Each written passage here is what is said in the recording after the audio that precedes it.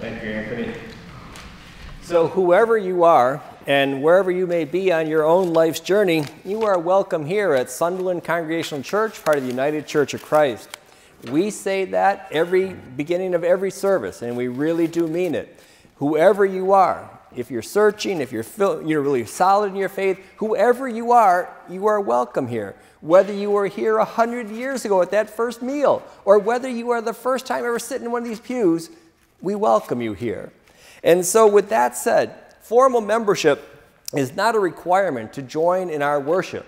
But sometimes there are people that are moved to make a formal commitment, a formal covenant with the church.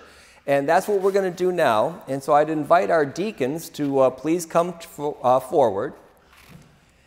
And this idea of a formal covenant is that we are here to support them, and they are also here to support the church. And so if you have this, what is that, pink or purple? I don't know what color. Purple, let's go with purple. So if you have that in your bulletin, if you can take this out, because there are some responses from the congregation. And with our deacons now here, I invite Jennifer and also Kelly to come forward. Jennifer is joining as an associate member. She already has membership in the Amherst Congregational Church, but is choosing to join here as well as an associate member. And Kelly, also from Sunderland, is choosing to join as well. We welcome you both.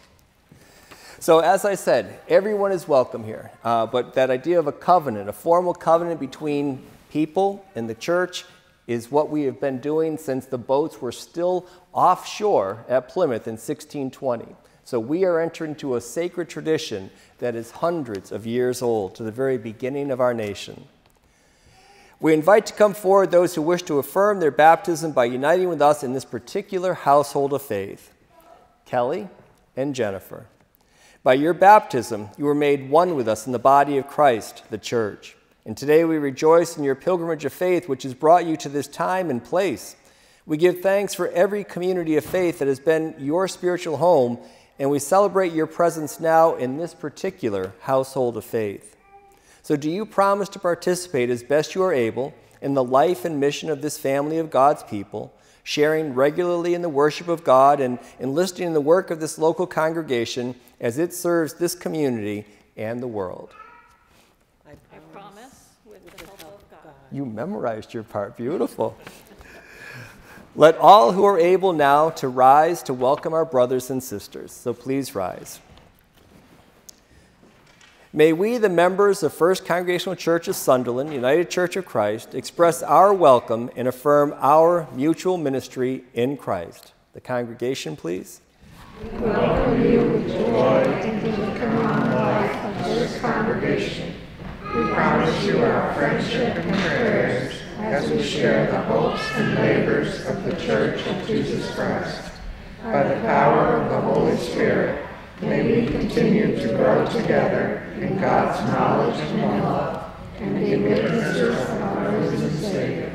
And now, as pastor and the deacons, the spiritual lay leaders of this congregation, we say to you, in the name of Jesus Christ, and on behalf of the First Congregational Church of Sunderland, United Church of Christ, we extend to you the hand of Christian love, welcoming you into the company of this local congregation.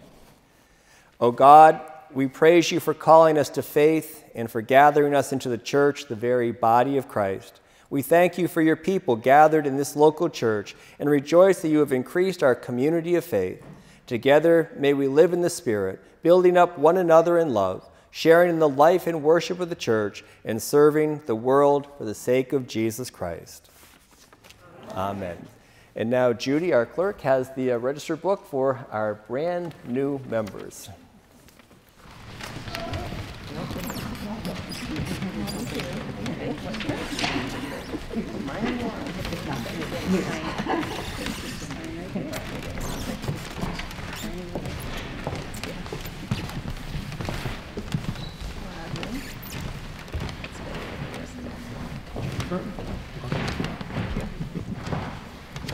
It's official.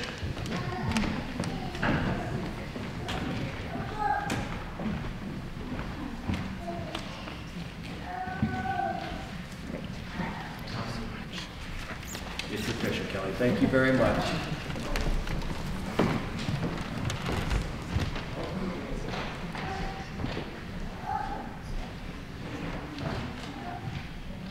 So with our congregation growing by 2 wonderful new members, let us now have our opening hymn and candle lighting. Read hymnal number 157, In the Cross of Christ I Glory.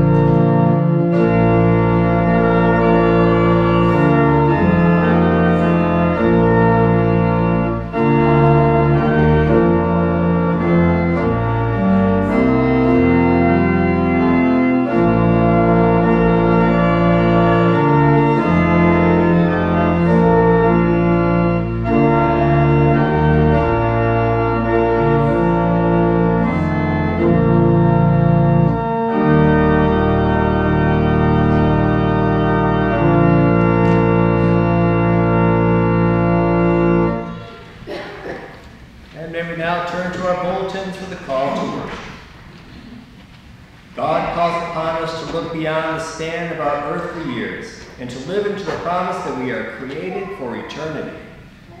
We hear Jesus calling to us, calling us to come out of the tombs that try to hold us within their power and control. The Spirit breathes new life into the dry bones that seem forever lifeless. God offers hope when things can seem hopeless.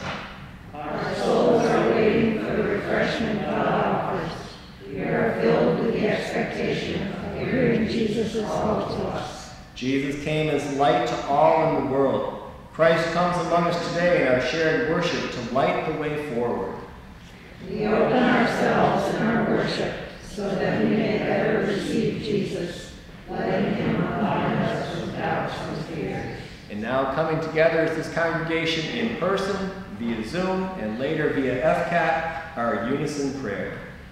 Savior of steadfast love, bring new life to this community of your people. You are the breath of life. Breathe deeply into all of our souls. We open ourselves to hear your voice that calls us out of any darkness that entombs us. Fill us with your life-giving spirit. Share with us vitality and a motivating purpose. Energize and encourage us so that we may break forth from the darkness of our limitations and follow the light of all that you make possible. Give us the courage to unbind ourselves from the temptations and distractions that hold us back. Assure us that there are greater blessings awaiting us when we leave the darkness behind and walk toward your voice out in the light. Help us trust what we cannot yet see. Amen.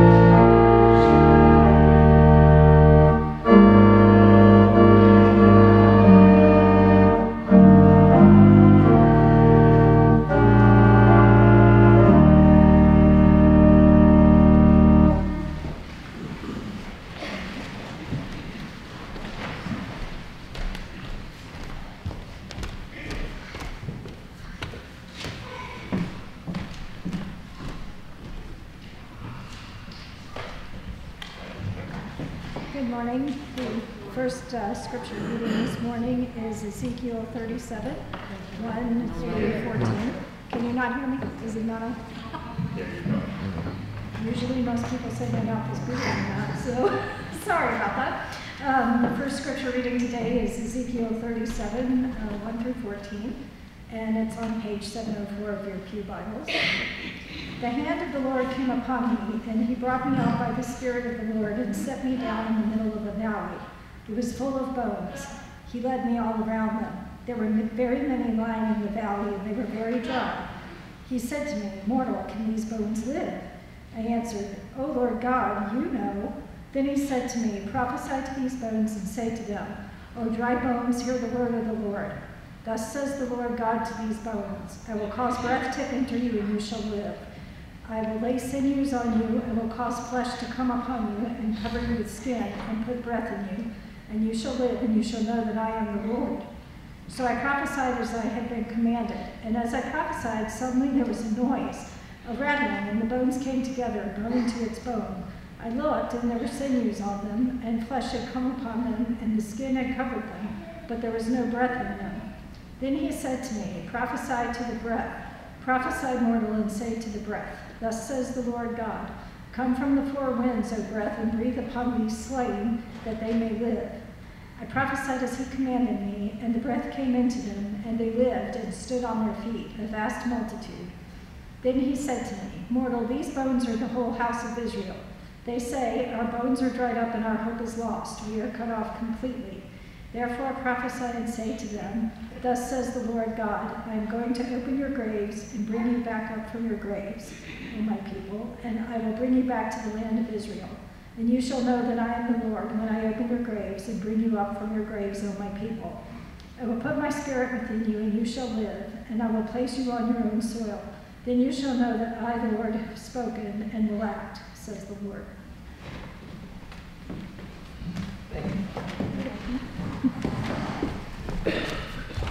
So is Sikora comfortable right there? Does she want to come up? Or yeah, I don't know. All right. So I was going to tell the kids, because I heard from the deacons that on Palm Sunday, the young kids are invited to share the palms with the congregation. And I think that's a wonderful tradition. Palm Sunday is the beginning of Holy Week. And this 52 weeks out of the year, that is the one that gets the name Holy Week. And it all begins with Palm Sunday. So Jesus has slowly but surely been making his way to Jerusalem. The Jewish feast of Passover is coming. And Passover is like July 4th for Americans. It's their day of liberation. It's when God set the enslaved Jewish people in Egypt free through all of those miracles that Moses did, you know, the 10 plague story that you all talk about in Sunday school. And so Moses leads them out of Egypt, across the Red Sea, through the wilderness, and eventually they reach the Promised Land. So Passover is their story of freedom and liberation.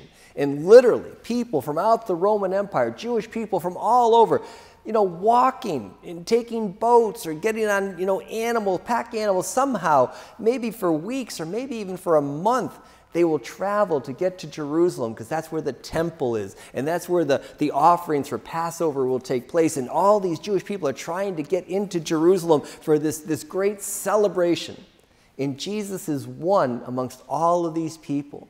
But Jesus, just like Moses, is, you know, this miracle worker. And Jesus has been doing all of these things that are starting to get people to think that maybe he's the Messiah, maybe he's the king. And as he comes, there's no, oak trees or maple trees. They cut down branches of palm. They lay them in the path so that Jesus is a sign of honor as he enters into the city on his donkey. And as they come, the people are all yelling, Hosanna to the Son of David. Hosanna is like, save us, deliver us. Son of David is that you are the king like David was. And so they have all these expectations that Jesus, like Moses on Passover, is going to liberate them, and this time from the Romans. And so there's all of that excitement. So we will bless palms that day. Everybody gets to go home with a palm, but by having those palms distributed by the children, that kind of excitement, them running around, making all kinds of noise and stuff like that, that is to replicate the excitement of that first Palm Sunday. This idea that Jesus is coming and that there's this excitement coming into the city. And then, those same palms, though, those are the same people that in a few days are going to say, crucify, crucify him. So those palms that were once a sign of honor, they also become a sign of false praise, that we want God to be what we think God should be instead of what God says, I am. And so there's a lot of stuff going on with Palm Sunday, and it all starts next Sunday, the first day of Holy Week. And I do hope that our children will come at that time so that we can share that joy and that excitement that is Palm Sunday, which is only 1 week away. Holy Week is only 1 week away, and I do hope that our Lenten journey has helped prepare us so that it may be more meaningful to each and every one of us. And at this time, the choir's anthem is Just a Closer Walk with Thee.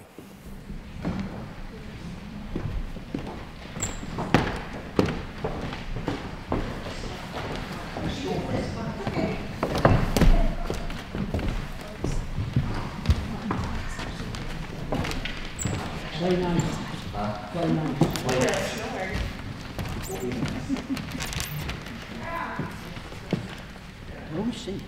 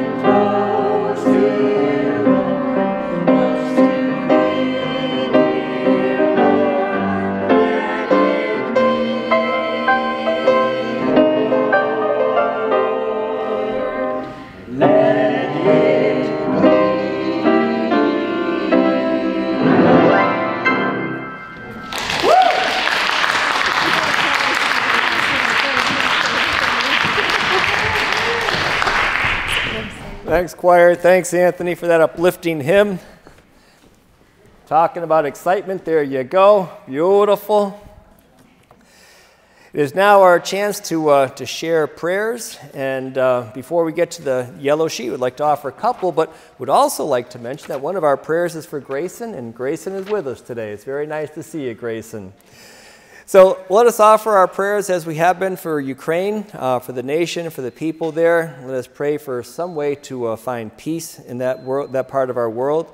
Let us also continue to offer prayers for our nation as we face the reality of persistent and institutional racism. And so before we hit the yellow sheet, does anybody have any joys, celebrate? Yes, Judy? Prayers for the folks down in Mississippi. I understand there's more tornadoes expected today. Yeah. Did I hear something like 26 people had died? Yeah. So if you didn't hear what Judy said, we're praying for the people down south who got hit by the hurricanes and the tornadoes, I'm sorry, and 26 some odd people died, and there's the possibility of more today, so we keep them obviously in our prayers. Any other joys, celebrations, concerns? Yes, Reverend? Prayers for Roger's daughter and her husband who are going through a tough time right now. Thanks. Okay, prayer for Roger's daughter and husband. Anybody else? Anybody at home on Zoom? All set? Okay, then let us turn to our yellow sheet, and please remember we're just saying the first names.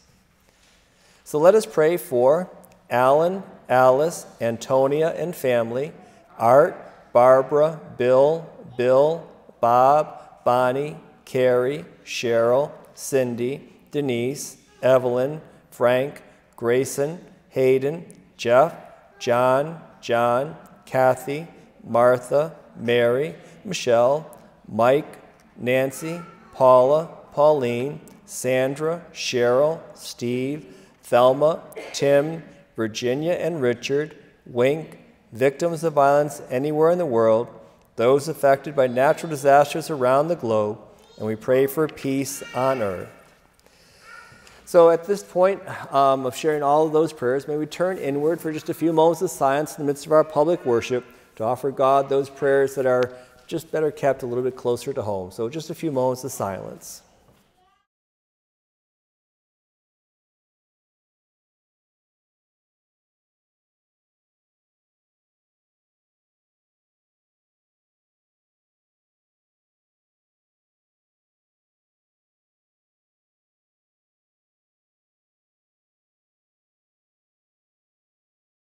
Creator of all that is, that ever was, that ever shall be, we cannot live apart from you.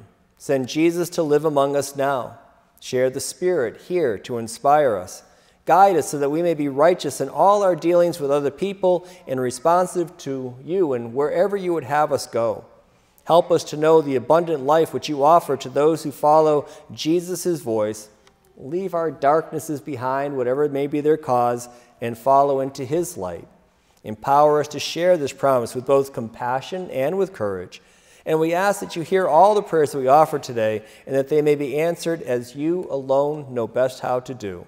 These things we ask in Jesus' name. Amen.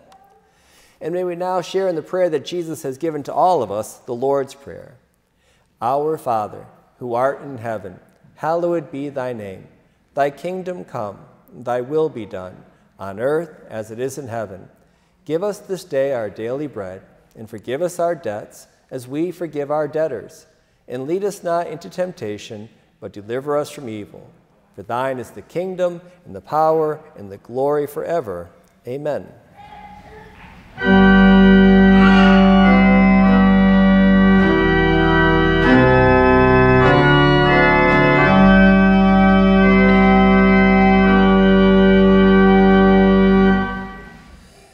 God invites us to view the valley of dry bones that the prophet Ezekiel witnessed in a vision and which we shared as our first reading today. As God brought them back to life, may we experience that same life-affirming breath of God in our lives through what we do now, our worship. This opportunity to dwell in God's presence, free of the world's distractions, it is a blessing. So may we, through our support of this church, its worship, and its ministries. Help renew our lives and those of others as well. Therefore, may our contributions be as generous as our faith expects and also as our conditions in life allow, and donations may be made here in person or also by mailing them directly to the church. However you give, it is greatly appreciated.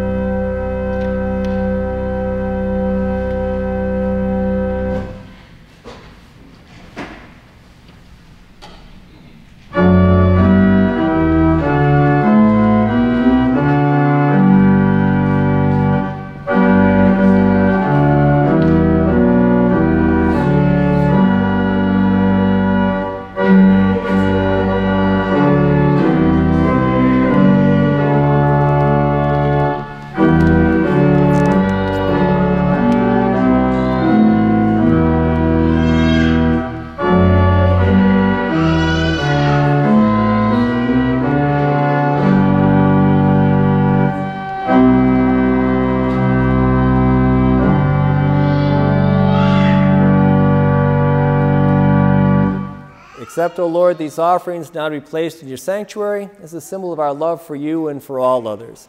As we heard in today's first reading about that breath of God that brought new life to what seemed to be dead, as we will hear in the gospel about Jesus calling Lazarus forth from the grave, we should never underestimate the power of God to bring life and to renew that life wherever it is. And so as we give these gifts to God, we are offering them so that we may refresh ourselves here through our worship and maintain this ability to come together in this holy place, but it also helps us in our ministries to share that gift of hope and renewal with the world that I think is in desperate need of that life-giving grace that is Jesus. So thank you all for your continuing generosity, and may God bless these gifts to his purpose, we pray. Amen.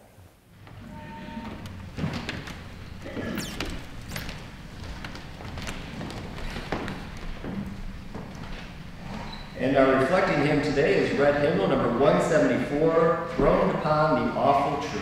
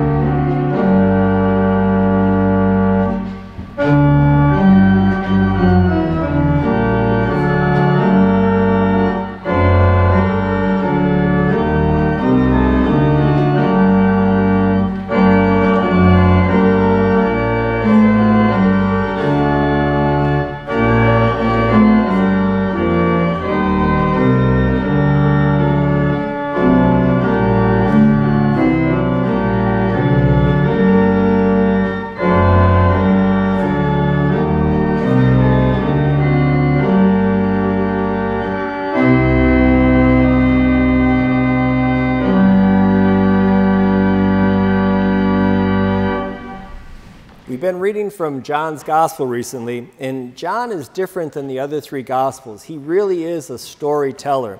And so the other Gospels, you can break them up into smaller sections. With John, a lot of times it just can't be done. So again, this week, a rather long Gospel. This is from John 11, 1 through 45, the death and raising of Lazarus. Now a certain man was ill, Lazarus of Bethany, in the village of Mary and her sister Martha. And Mary was the one who anointed the Lord with perfume and wiped his feet with her hair, and her brother Lazarus was ill. So the sister sent a message to Jesus, "Lord, he whom you love is ill." But when Jesus heard it, he said, "This illness does not lead to death, rather it is for God's glory, so that the Son of God may be glorified through it." Accordingly, though Jesus loved Martha and her sister and Lazarus, and after having heard that Lazarus was ill, he stayed 2 days longer in the place where he was. And then after this he said to the disciples, "Let us go to Judea again." And the disciples said to him, "Rabbi, the Jewish people were just now trying to stone you, and are you going to go there again?" And Jesus answered, "Are there not 12 hours of daylight? Those who walk during the day do not stumble, because they see the light of this world. But those who walk at night, they stumble, because the light is not in them." And after saying this, he told them, "Our friend Lazarus has fallen asleep, but I am going there to awaken him." And the disciples said to him, "Lord, if he has fallen asleep, he will be all right." And Jesus, however, had been speaking about his death, but they thought that he was only referring merely to sleep. And then Jesus told them plainly, "Lazarus is dead. For your sake I am glad that I was not there, so that you may believe. But let us go to him." And Thomas, who was called the twin, said to his fellow disciples, "Let us also go, that we may die with Jesus." And when Jesus arrived, he found that Lazarus had already been in the tomb for 4 days. Now Bethany was near Jerusalem, some 2 miles away. And many of the Jews had come out to Martha and Mary to console them about their brother. When Martha heard that Jesus was coming, she went and met him, while Mary stayed at home. And Martha said to Jesus, "Lord, if you had been here, my brother would not have died. But even now I know that God will give you whatever you ask of him." And Jesus said to her, "Your brother will rise again." And Martha said to him, "I know that he will rise again in the resurrection at the last day." But Jesus said to her, "I am the resurrection and the life. Those who believe in me, even though they die, yet will they live. And everyone who lives and believes in me will never die. Do you believe this?" And she said to him, "Yes, Lord, I believe that you are the Messiah, the Son of God, the one coming into the world." When she had said this, she went back and called her sister Mary and told her privately, "The teacher is here and is calling for you." And when she heard it, Mary got up quickly and went to Jesus. Now Jesus had not yet come to the village, but was still at the place where Martha had met him. The Jews who were there in her house consoling her saw Mary get up quickly and go out, and they followed her because they thought she was going to the tomb to weep there. When Mary came where Jesus was and saw him, she knelt at his feet and said to him, "Lord, if you had been here, my brother would not have died." When Jesus saw her weeping, and the Jews who came with her also weeping, he was greatly disturbed in spirit and deeply moved. He said, "Where have you laid him?" And they said to him, "Lord, come and see." And Jesus began to weep. So the Jews said, "See how he loved him." But some of them said, "Could not he who opened the eyes of the blind man have kept this man from dying?" And then Jesus, again greatly disturbed, came to the tomb. It was a cave, and a stone was lying against it. And Jesus said, "Take away the stone." Martha, the sister of the dead man, said to him, "Lord, already there is a stench, because he has been dead for 4 days." Jesus said to her, "Did I not tell you that if you believed, you would see the glory of God?" So they took away the stone. And Jesus looked upward and said, "Father, I thank you for having heard me. I knew that you always hear me, but I have said this for the sake of the crowd standing here, so that they may believe that you sent me." When he had said this, he cried out with a loud voice, "Lazarus, come out." And the dead man came out, his hands and feet bound with strips of cloth, and his face wrapped in a cloth. And Jesus said to them, "Unbind him and let him go." And many of the Jews, therefore, who had come with Mary and had seen what Jesus did, they believed in him. May the words of my mouth and the meditation of our hearts together be acceptable to you, O Lord, our rock and our Redeemer. So Plato was a Greek philosopher from around 400 BC, 400 years before Jesus is born. He once tried to explain his philosophy, his way of thinking about the world, by writing about people that and this is just his analogy, that were locked into a dark cave. And they were forced since childhood to sit with their backs up against a wall. So here's the wall, they're sitting with their backs there, and all they can see since childhood is the wall that is directly in front of them. Now behind the wall where they're seated against is a fire. And there are cutout images that along the top of the wall are carried along, and they cast a shadow on that only wall in front of these people that they could see. And the people locked inside the cave, they believed that those shadows that were on the wall in front of them, that those shadows were reality because it was all that they knew. Now, one person was freed from the shackles that locked him in place, and he was dragged away from everything that was familiar. You know, it's to liberty, it's to freedom, but he's terrified because everything that he knew is being taken away. So he fought against his freedom, but he was dragged first to the other side of the wall, and there was that fire burning, the one that was casting the shadows on the wall. And because he's only used to the shadows, the fire was really painful, like little needles going into his eyes, because he was only accustomed to the darkness. And so then they drag him even farther and up and out of that tomb of the cave. And in the sunlight, as he gets out there, it's just so painful to see. And he just wants to go back down into the comfortable darkness of the cave. But slowly, however, his sight is able to adapt. And he could look at things away from the sun. So he's looking down. He can see the grass. He can see like the little insects crawling through the grass. And he's amazed by all of this new revelation. And eventually, he was able at night to look up at the sky and see all those stars. He's able to look up and see the moon. And eventually, one day, he's even able, during the daylight itself, to look up and he sees the sun. And he's amazed and he's transformed.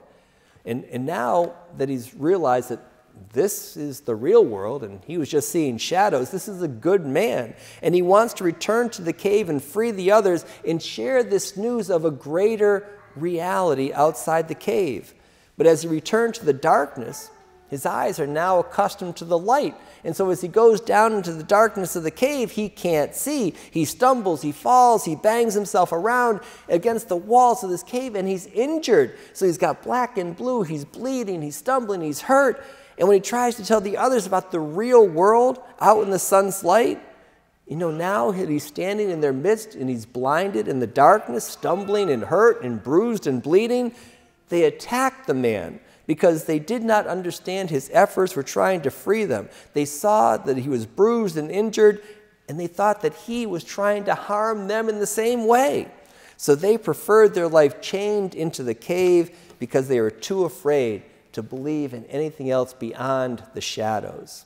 And Plato, the philosopher, 400 years before Jesus, is trying to use this analogy to explain that there is a reality around us. It's obvious, but he thought that there was a greater reality beyond this one that is physical and sensory. And Plato is talking about a reality that makes this one seem like nothing but shadows. And John, he begins his gospel with the word, and he calls it logos. And logos is a Greek philosophical term. And so John may very well have been aware of all of this stuff that Plato has been talking about. So is it fair to say that maybe a little bit of that cave story is part of this Lazarus story? And if it is it true that Lazarus, he is the only one that is literally locked into the darkness of the cave? Jesus is outside of the cave with all the other people around. But, you know, in the analogy, is it possible that they are also in that darkness only seeing shadows? Jesus, in the midst of this crowd, when he invokes God loudly, he says, I don't need to do it. I'm doing it for their benefit. And so he does so in order that the others may hear his words and hopefully come to believe. And Jesus hopes through this miracle that they will be able to see beyond the shadows. And it's at this point that Jesus calls Lazarus out of the darkness. He's been in there for 4 days. He says, remove the stone. The sister says, Jesus, we don't want to do that. He's already got the stench of death. He's decaying. Remember, they're not embalming people back then. 4 days, there's going to be a stench of death around my brother. Don't do it, Jesus. But Jesus orders them. He says, you got to believe. And so he calls out once the stone is removed. He says, Lazarus, come out of that cave. And out comes this once dead man wrapped in these burial cloths, just like a mummy stumbling forward. He comes out into the light, and Jesus says, unbind him and let him go. Now, what if that command is intended for more than the literal, take off those burial cloths, let him see, let him walk freely? What if that command of unbind him and let him go, what if that is meant for all the people who are around Jesus? What if it's meant to unbind us and let them go from all of those things that hold us back, that think that this is all that there is, that maybe it's just a child's dream or a fairy tale to think of anything beyond this? What if we're locked into this darkness of our shadows and Jesus says, unbind him, let him go? What if that's meant for all of us? Can it be that Jesus' call is for us to see differently, to see new truths, to see a greater reality? Well, let's talk about the two sisters, Martha and Mary.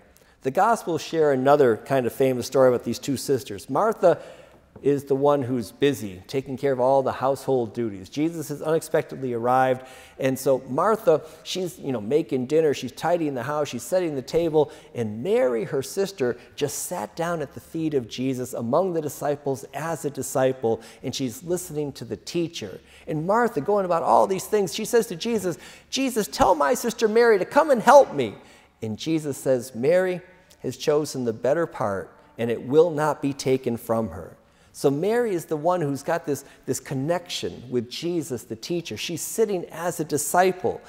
But now that the tables have been turned, and Martha comes running out when she hears that Jesus is approaching the village of Bethany, and she is disappointed in him. She complains to him, but ever so politely, if you had been here, my brother would not have died.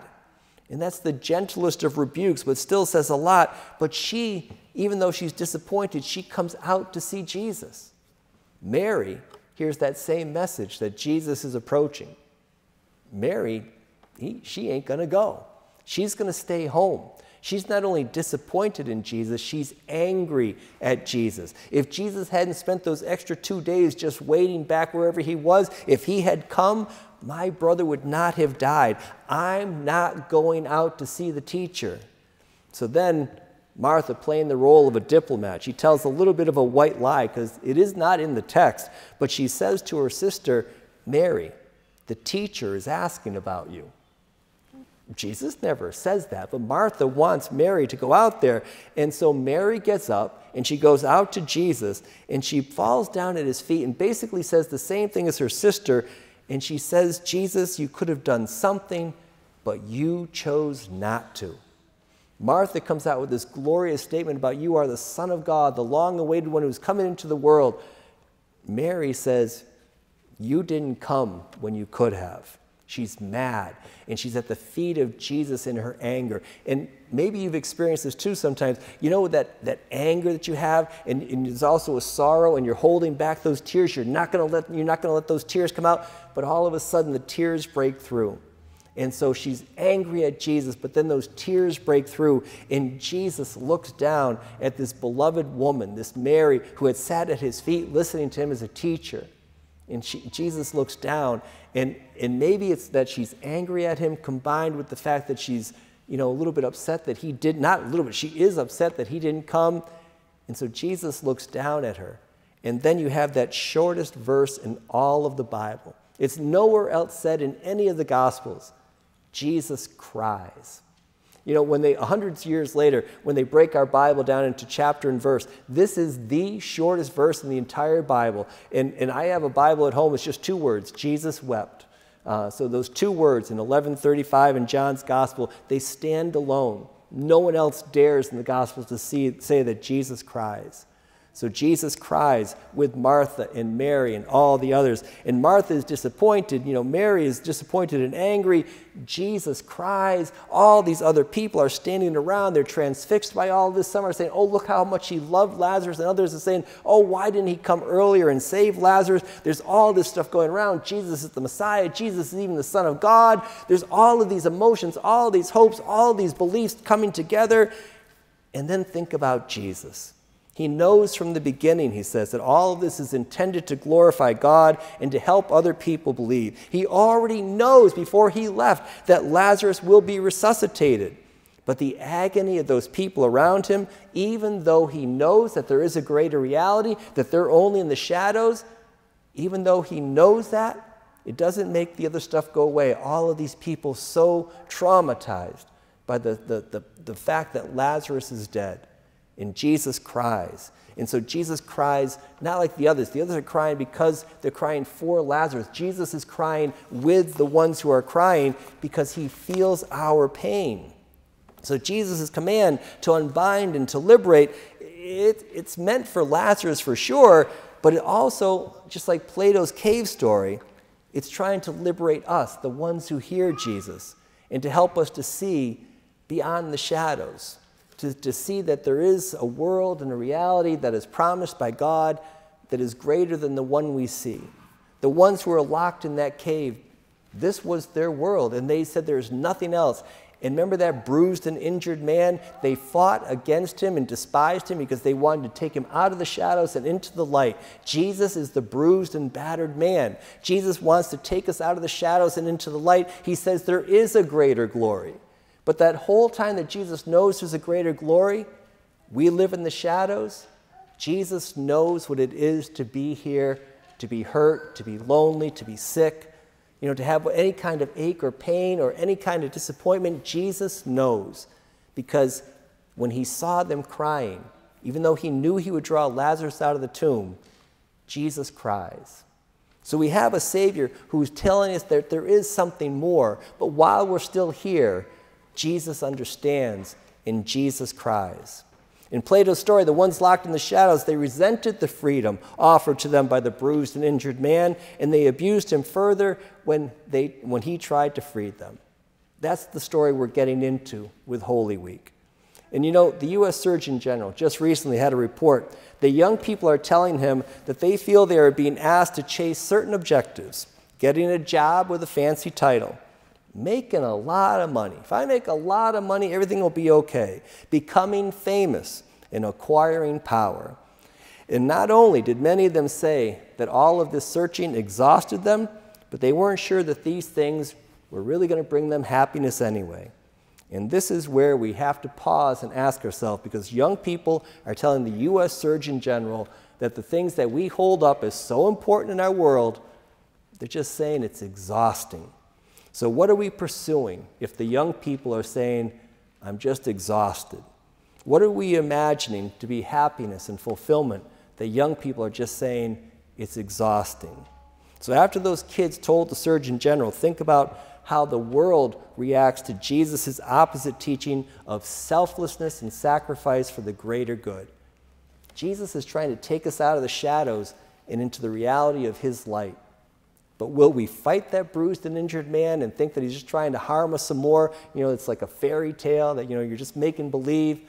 Or do we follow Jesus and really believe that there is something that makes sense out of all of these shadows? And that while we're here, Jesus cries with us, but Jesus promises us something greater. All of that is Holy Week. The whole mystery of the Last Supper. The whole unbelievable, ineffable love of the cross. The reality of the tomb, and then that mystery and unexplainable, surprising joy that the tomb is empty. All of that is before us. We're in the shadows, but Jesus is taking us out if we will follow him. May we follow that Savior, and may we listen to his words and his advice, and may we realize that there are greater truths than what we have right now. And these things we pray for. In Jesus' name, amen. And today's hymn of closing is from Blue Hymnal number 348, Softly and Tenderly. Anthony, how many verses? One verse.